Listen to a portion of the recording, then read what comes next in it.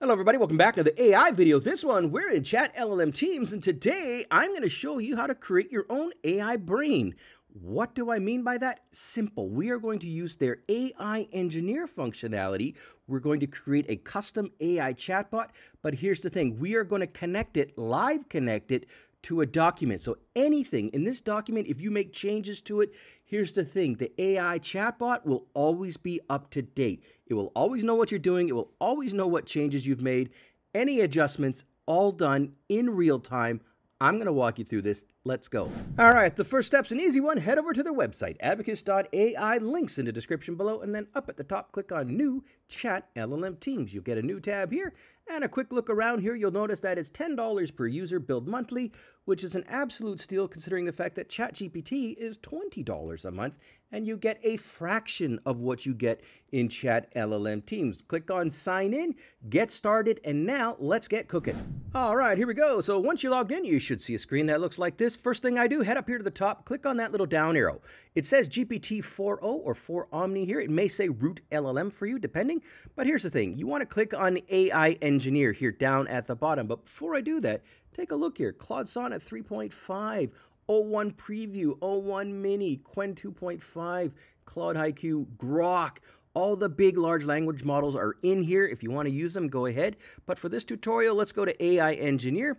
When you do that, you got two options here. The first one is we can create an AI agent. I have made videos about this. I will put links in the description. Or you can create a custom chatbot. This is what we want to do. Click on that here, and then bam, you're going to see you create a custom chatbot. Now, let's start making it. All right, so now we're creating our custom chatbot or our AI brain. It's very easy to do. It's actually incredibly easy to do. The first thing you'll see here says, I'll help you create a custom chatbot. Could you provide a name for your chatbot? Not a problem. In this case, we're going to do company FAQ, and I'll space that out nicely. I'll hit enter. So we've named it. Now it says, I'll help you create a chatbot named company FAQ. Thank you very much. Would you like this chatbot to use any specific company documents or data? And this is the part that we wanted to do because we want to create the connection to this data. And when we make changes or amendments or adjustments to the data, we want it to go ahead and connect to it and update the chatbot. So yes, we are going to type in, yes, we do. All right, and it is just helping us through this, and now it gives us the dataset wizard, and I love wizards. So here we go. It says, I'll show you the available datasets that you can use for your chatbot. Now, this is extremely easy to use. All you gotta do is click on a little button here, a little drop down. We can select an existing dataset. If you've been using ChatLLM Teams and you've updated some data, you can go ahead and just select it right here. You can upload a file or a zip. If you want to create a static chatbot, you can do that here, but we want to use a connector. And the reason why we want to use a connector again is because we want it to connect to a document or some data, and that when we make changes to that data, and we don't have to make those changes in ChatLLM, we can make those independently. We can make them in Word, we can do it in a Google document, we can make it in WordPress, an Excel spreadsheet, etc. All there. We want that. So we've got the connector. Now let's go. I want to proceed. Yep. And click on submit. Watch this here. To create a new data set using a connector, and again, the connector is the important point, navigate to here, enter a new name for the data set, click read from external service, and then come back to the chat. So now let's go ahead and do exactly that. All right, here we go. So we want to navigate to this link here, and let's just click on the hyperlink and see what we get. We get a new tab, and presto, here we go. We're in our new data set. We get a few options. Tabular data set with cloud URL paths to images. We're going to not deal with images in this video here, or document folder or archive containing images, PDFs, audio files, etc.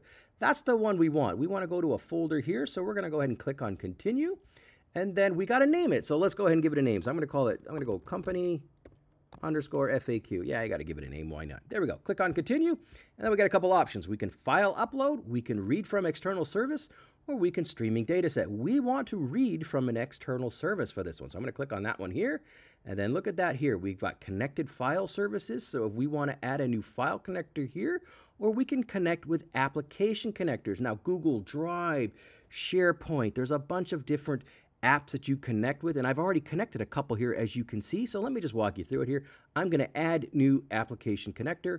There we go. And then boom, look at this here. BigQuery. We've got Marketo, MongoDB, Salesforce, all of the, even, it's got everything here. Microsoft Entra ID. I don't even know what that one is, but OneDrive. It's all here, guys. But in this case, we want to use Google Drive because this is the one that I use the most. So I'm going to click on Google Drive here. And then bam, it says, hey, connect to Google Drive. All right, let's go ahead and do that. I'm going to connect to it. It's going to load up our little connector here. It should take a few seconds here. It's going to ask us to sign in, of course. So let me just come back when this is done. It'll take a few seconds, and then we'll sign in and we'll go. All right, that didn't even take any time there. So here we go. I've got Curtis at Kingy AI. So let's go ahead and use that account here. It's going to ask me if I want to connect here. Now, you'll notice here that I have connected it already. But again, just in case, it says make sure you trust Abacus AI. I trust them. Click on Continue.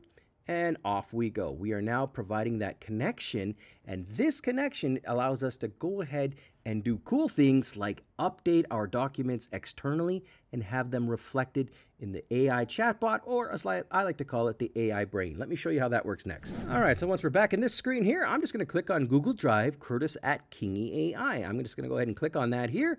And then look at that here. It says, hey, you want to add in a data set? Yes, I do. We're going to browse for the location.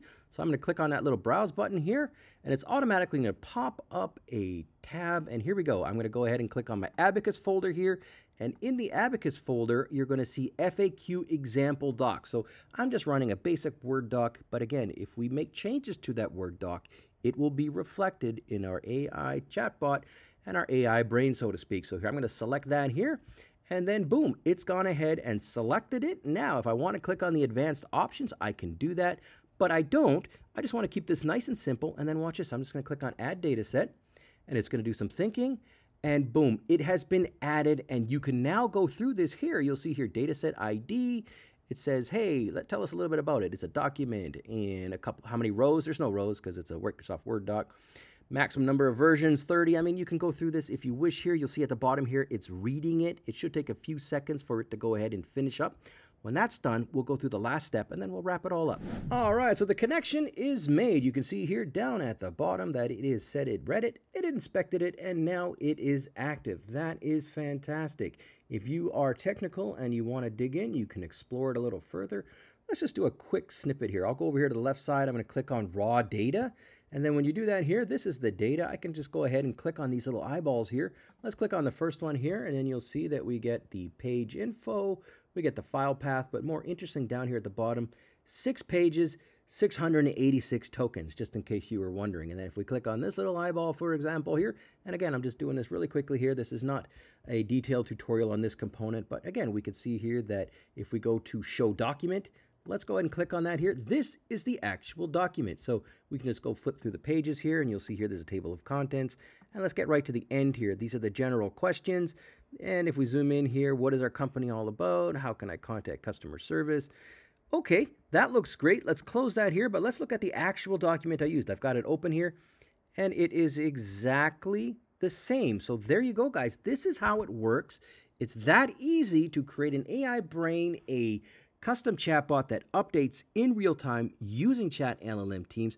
If you have any questions, if you have any comments, if you get stuck at any point, just leave a comment. I'll help you out the best I can. Thanks for watching.